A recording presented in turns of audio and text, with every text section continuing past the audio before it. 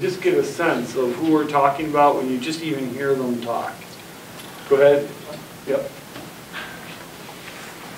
This is a series is doing with award-winning Hollywood screenwriters.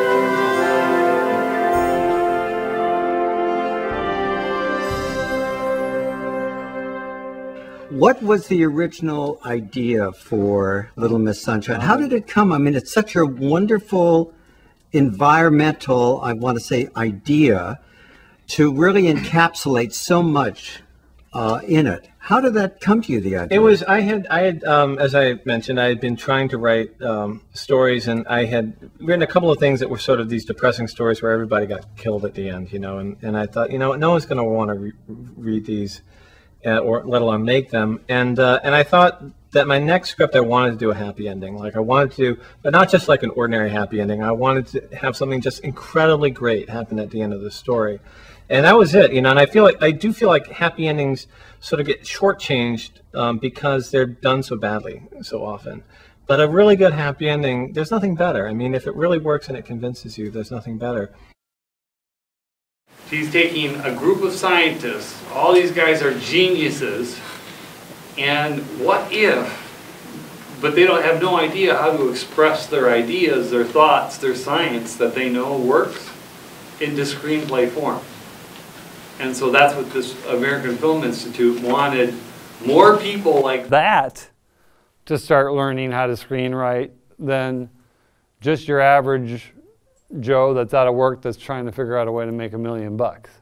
So they put together this workshop and they brought in Syd Field. It's only 1 minute, 35 seconds. Just gives you an example of the kind of stuff they're doing. Okay, go ahead. The Catalyst Workshop is a great opportunity for scientists to learn the craft of screenwriting. We spent a lot of time talking about how you take an unformed idea and give it a shape in terms of an action and a character. Because if you want to pitch an idea, what is it that makes your idea more interesting than someone else's?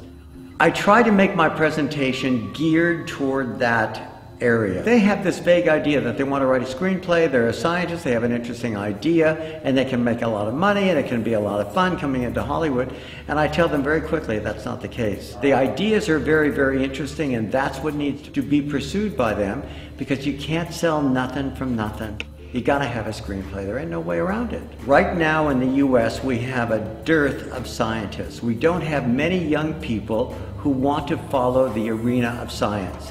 So the Catalyst Workshop allows a real scientist to write a screenplay, and hopefully those screenplays are interesting enough that they will inspire young people to follow the path of science. I think AFI is the only institution in this country that is supporting a groundbreaking process that allows scientists with these great minds to explore creative scientific ideas. I think it's just a great, great opportunity for the AFI to serve the science and the higher good, and I think they're just doing a great job.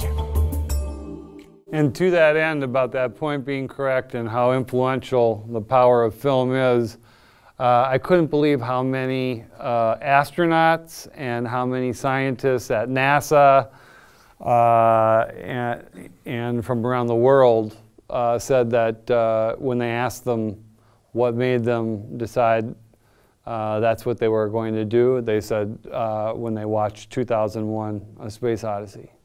So it shows you, you know, the power of film. That's right at that formative age that they realized that's I want to have something to do with space and the science of that.